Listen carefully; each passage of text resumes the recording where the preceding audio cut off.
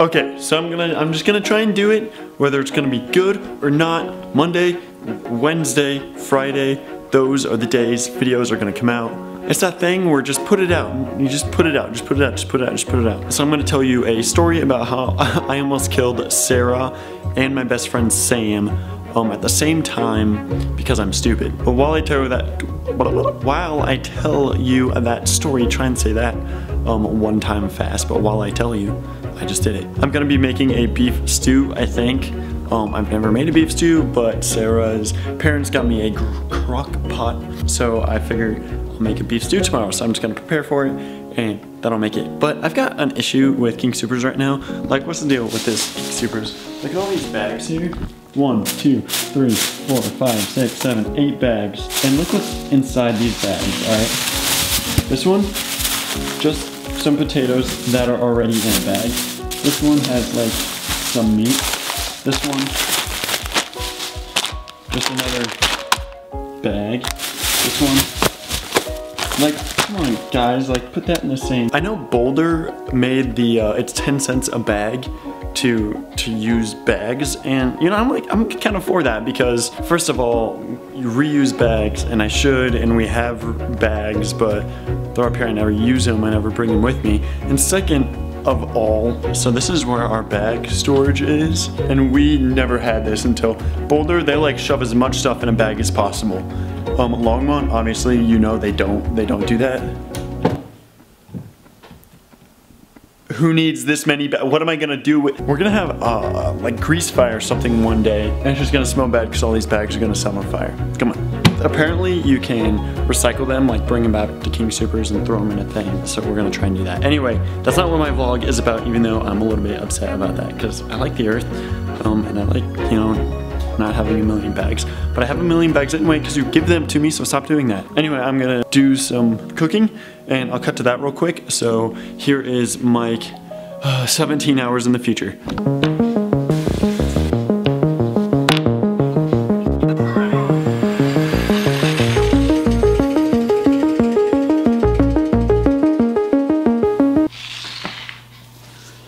Alright, so this story goes back to when I was like 16 years old and I just got my license. It's not when I like almost killed Sam and Sarah. That happened like 7 years later. But it all started because of when I was 16 years old. You know, you just get your license, you're kind of messing around with your buddies. So I had this this buddy, and we would always go like front to back to each other at a light. I had this old Jeep. It was 1987, I think, Jeep CJ7. So I had this big tire on the back. Here's the car. Here's the tire on the back. So I'd always take the tire and I'd bump into his car.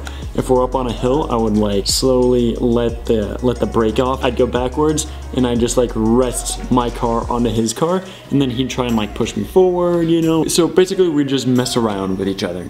And I'm gonna change the battery real quick because it's gonna run out.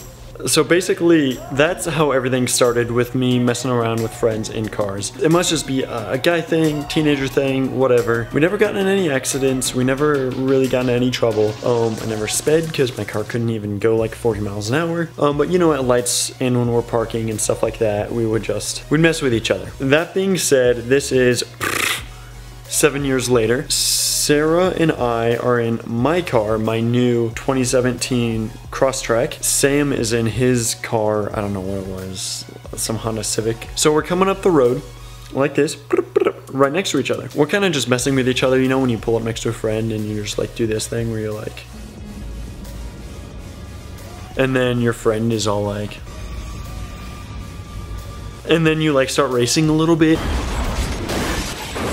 So I was like staring at Sam, and while I was looking at him, I took the wheel and I was just gonna go like bloop to pretend to go like, we're going 40 miles an hour though, and I'm gonna go. Instead of that happening and the car just going, this happened. I'm like looking to the side and I just go like, here, and I just go like this.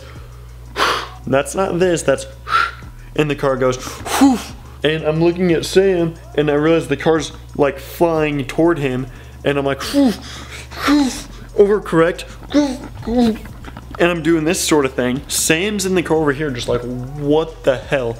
Sarah's next to me and just like screaming at me because she's pretty sure I'm gonna kill everybody. But you know, no, I held it out, you know. I did good because I'm a good driver. and I just slowed down, and you know, we went on our way. So we come up to the stop sign. I roll down my window. Sam rolls down his window, and we just start cracking up because, I don't know, we're guys, and we're like, that was so stupid, it was funny. So we just start laughing our asses off, and Sarah's over here, like, super pissed because she almost died, which is completely understandable. So she wants to get out of the car. Sam and I are laughing, and then we just have to take off, you know, and it's all smooth sailing from there. And I've never had anything wrong from there. A perfect driving record. I've never sped since then. I've never ran a little red light, or I've stopped at every single stop sign, you know, because I'm a perfect driver.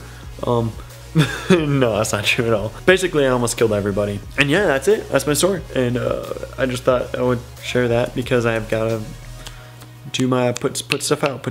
Here's a little reenactment. Ha ha ha ha ha ha ha ha. I mean, that's not exactly what happened, but you know, good enough. Anyway, I'm gonna get back to cutting these potatoes. You know, I'm gonna cry a little bit because I gotta cut these onions and I'm like killing their family or whatever, and it's really sad. So you just have to cry it out, you know. Hey, you know what? And the next one is when I'll see you. So, laters.